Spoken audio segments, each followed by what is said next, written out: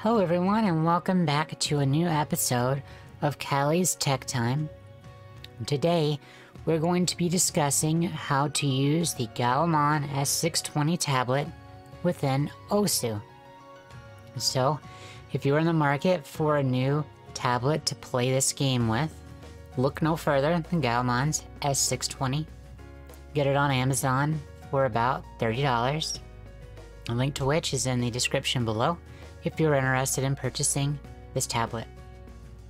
So, the first thing you're going to want to do is go to the Gaomon.net website, which is also in the description for this tablet. You're going to want to go down to the driver download section. Now this video is specifically for Windows. If you have Mac, I'm sure the instructions are similar. As I do not use a Macintosh computer, I cannot specifically say this will work for you. So, download the Windows driver here, 16.0.0.20, or whichever one is newest at the time of viewing of this video. You're just going to want to download that and install it.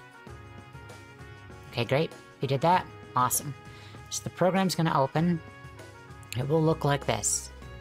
So you will have your pen. It will have two buttons here. I took this one and made it no function because I did not want to have anything happen with this one. I made this one the mouse left click. You're going to want to do that for one specific reason. After you change the settings down here. So you're going to want to disable Windows Ink and disable the nib. So your bottom button should look like this. Now when you take your pen and put it on the tablet, obviously to play Osu correctly, you want to have it to where you can push down with your pen, but then use a keyboard stroke to hit the circle on the screen. So this way, since this is the mouse left click button, when I press that in, it allows you to act like you're pressing a mouse button. And when you don't press it, it doesn't happen.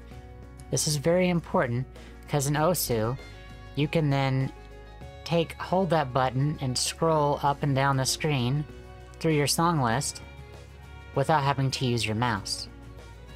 It's a nice little feature. It works great. So I would recommend that.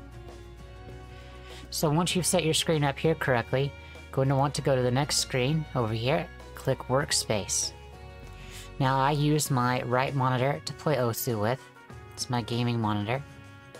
You're going to want to set a square that is whatever size you feel is appropriate. This size works pretty well for me. I'm actually going to resize it just a small bit. But obviously check the part of your screen where you're going to have your hand resting and adjust this appropriately down. Okay? Take all the time you need for this. It's probably going to be some trial and error.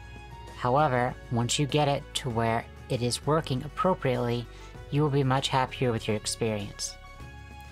The next thing you're going to want to do is open up Osu.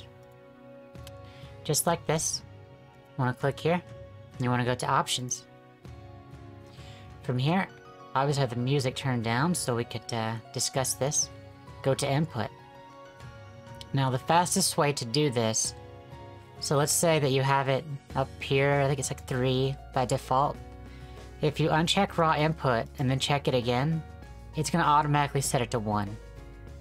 So this is the best way to get consistent movement. Let me put my pen on the screen here so you guys can see. So, as you can see, in that small area, I'm able to move around the screen freely. And without using the mouse, I'm able to click around the screen just fine. So, that's all you have to do. That's literally it. And then you can play and enjoy the game however you would like. So, thanks for watching my video. If this information was helpful to you, please consider liking, subscribing, and following me on twitch.tv/CallieChronicles, where I live stream all the time. And I will see you guys next time.